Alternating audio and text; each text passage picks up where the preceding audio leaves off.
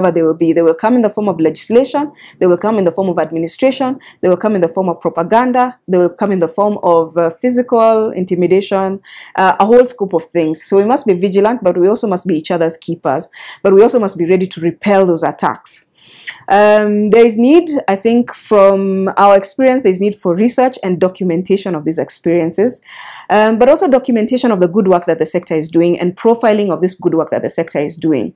Our weakness remains is that we are not able to demonstrate the value of the sector in terms of numbers, in terms of money contribution, in a language that makes sense to private sector, in a language that makes sense to government, in a language that makes sense to regular citizens. We must also continuously create awareness about our rights as a sector, but our rights as citizens to operate in this civic space, because our constitution guarantees public participation not just as a value but as a principle throughout our constitution. It is the one principle that provides for sovereignty as outlined in Article 1 of the Constitution of Kenya. And so for that to happen, you need civic space, which means that we must continuously ensure that Kenyans are aware of this right, so that the right cannot be taken away, it cannot be squished, it cannot be limited.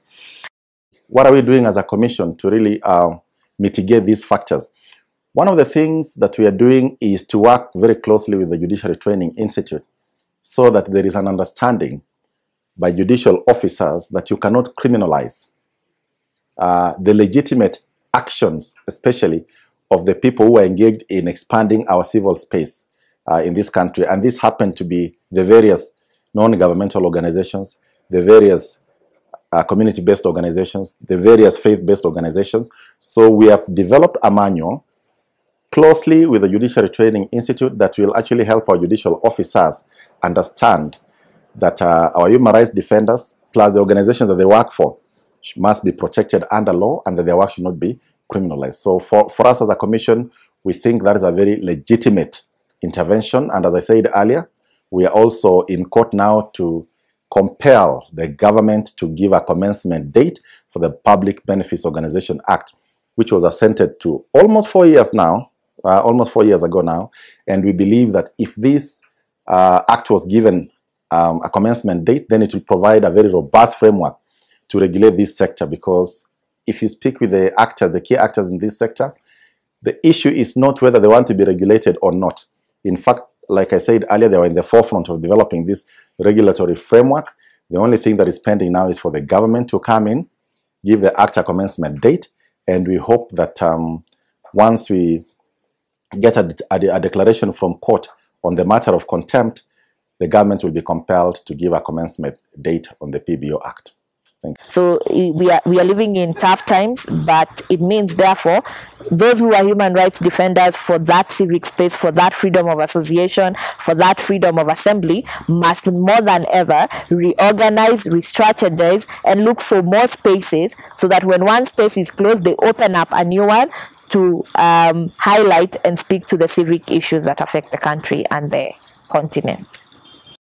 What we did in one of the last forums we had in Nairobi was to come up with principles that then will guide the framing of the law. And those principles are basically principles that should enable the civil society in East Africa to operate in a freer environment, and for the governments really to respect some of the key principles of the East African Community provided in the East African Community Treaty, including the rule of law, human rights, observing human rights principles, and so on. So we are doing this basically following the principles of the East African Community as articulated in the East African Community Treaty. And therefore, every time we see that certain actions are leading to shrinking of the civic space, then our conclusion is that those actions go against the principles and the requirements of the East African Community Treaty. We are in the electoral cycle again. I think this is an opportunity for both political parties and the state to act in the interest of creating a functional space for or an environment that can encourage freedom of expression, freedom of assembly. I think it would be helpful that both all political parties that are gunning for power in the next election to make declarations on what their positions are and what actions they would take in the next government to ensure that we protect civic space. It would be helpful to get political parties, aspirants, especially at presidential level, even governors on their own at the county level, to make powerful declarations on their positions on the PBO Act of 2013 and whether they would commence it, they would work the kind of environment they would want to create at the county level and at the national level in working with civil society organizations, non-state actors to really push the transformative agenda of this government.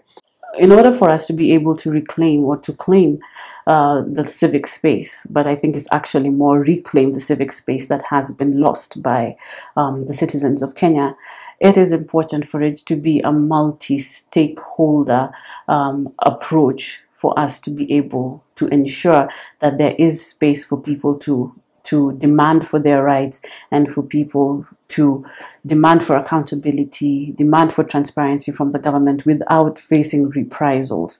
The state has to adhere to the obligations that it has made both at international and also at national level to be able to fulfill, respect, and promote human rights. Through that and through the complementarity of civil society and the other sectors, the media and the private sector, then we would be able as a country to reclaim the civic space that has been lost. Now, on the part of government, I think the first message is you need to operationalize the PBO Act like yesterday. So operationalize the PBO Act now. And I'll repeat, operationalize the PBO Act now the way it is. Let's see it working. Let's do the rules and the regulations in good faith, in the spirit of the Act, in the spirit of the Constitution, and let's get it working. And after we've seen how it works, then start saying maybe we need to amend this, amend the other. But we can only say that after we have tested it and seen it working. So operationalize the PBO Act now. Number two, government last year moved the functions of the sector from the Ministry of Devolution and Planning, which is our natural home because we are development actors. We are supporting the development work of the government, to internal security. We are not a security risk. Civil society is not a security risk. Media is not a security risk. So I would advise the government to move the functionings of civil society back to the Ministry of Devolution and Planning. And let's engage on how we can have a structured, how we can have a real partnership. Because out there, government is claiming that we are partners in various processes, but the reality is that we are not. Partners are people who come to you on equal footing, on level footing, on the same playing ground, not people you can squash when you feel like squashing. We are not bugs. And we are demanding that government demonstrates its commitment to protecting these fundamental freedoms by enacting and implementing the Public Benefit Organizations Act, because it is the only law that will guarantee these freedoms. We condemn government's insistence on reusing the restrictive NGO Coordination Act of 1990 that has been overtaken by events, that is unconstitutional and gives arbitrary powers to the regulator of the civil society to form and operate NGOs in this republic. That law has been used, in fact abused, by the regulator and its current CEO, Fazul Mohammed, to deregister organizations without any due regard to constitutional protections of freedom of association as provided for in Article 36 of the Constitution. And we want government to repeal that law by implementing the Public Benefit Organizations Act, which is the law of the future. I think at the level of citizens must, like I said, the Constitution gives significant amount or numbers of promises. And unless we have a new spirit of active citizenship, that would remain just at the level of aspirations. Citizens must organize and mobilize in various spaces in wherever they organize, they exist, in churches and places of worship, in youth sports associations, in getates and merry-go-rounds, in marketplaces, in organizations at the local level, to actually push the frontiers so that we can realize and seize on the opportunities that the Constitution provides. So there's a space for robust civic engagement for citizens in protection of the civic space. So it's not just a duty for the state, it's also a duty for citizens as rights holders. So lest we forget, let it be known that most of the democratic space that we enjoy now would not have been possible had it not been partly because of the contribution of the men and women who occupy our civic spaces. Has Kenya come to an end? No, it's not the end of history for Kenya. Going forward, we expect more challenges that are going to confront us as a country. But again, we expect that the civil society organizations, the NGOs, the FBOs, the CBOs will be given space to be part of the project we call Kenya, so that as we move from one step of achievement to the next, they'll play their rightful role. Vision 2030 cannot be achieved without the inclusive efforts of everybody. And this means that we need to bring all the voices on board, and we cannot curtail other voices because they are critical to what we do. In summary, we are facing a global problem where governments want to limit the space for civic engagement while actually increasing the space for the private sector to ensure that there's minimum accountability. So I think the challenge to government is to just stop this kind of retrogressive approaches when it comes to dealing with the independent voices, because like civil society, our work is properly enshrined in the Constitution of Kenya, where the Constitution says everybody has a duty to defend and protect the Constitution, where the government is also derived. So governments have no basis of therefore threatening the existence and operations of different independent actors. Then the last issue is that Fazul must go. The NGO board as it currently exists is dysfunctional. It is not serving the sector. Instead of supporting the sector, instead of building the capacity of the sector, it is more intent on punishing the sector and killing the sector, and instead producing government-owned NGOs. Now, the reason that we have civil society is to have a balance, so checks and balances, so that we checks and balance each other. Having government civil society does not help government improve. Instead, it helps government to continue to be worse, to deteriorate. So we need a civil society that is independent, that is honest, but is also able to come to government and collaborate where we can collaborate, but also speak out when government is failing, that here you're failing, and these are the recommendations. So not just criticize, but provide recommendations.